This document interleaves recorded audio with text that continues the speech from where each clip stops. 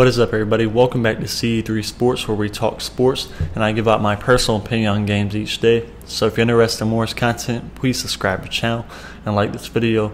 Also, if you're interested in my YouTube premium membership right here on the channel, that gets you my personal sports analysis, the games I'm taking myself each day. So if you're interested in that, just go to the link in the description and you can get set up.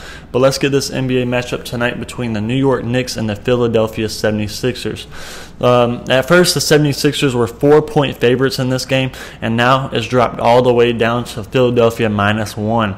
And that is because the 76ers tonight will not have Joel Embiid or Tobias Harris. They were put in the protocols, so that means they're going to be out for almost a week and a half.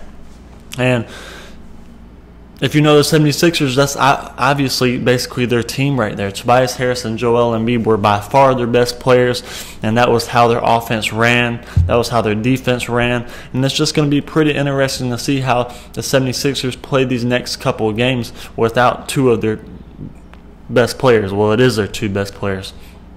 And now the Knicks took a bad loss last night to Cleveland Cavaliers, lost that game by 17 points. And they're 2-3 in their last 5 games. The 76ers are on a 5-game win streak, but obviously that was with Joel Embiid playing and Tobias Harris.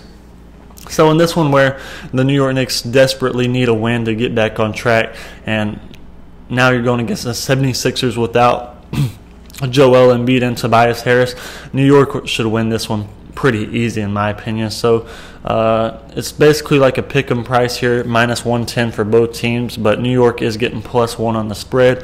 Wouldn't be surprised if that changes by later and New York is the favorite, because I just don't see how they do it without Embiid and Tobias Harris. So give me the New York Knicks in this one, and that's going to be my free pick. If you're interested in more content, please subscribe to the channel and like this video.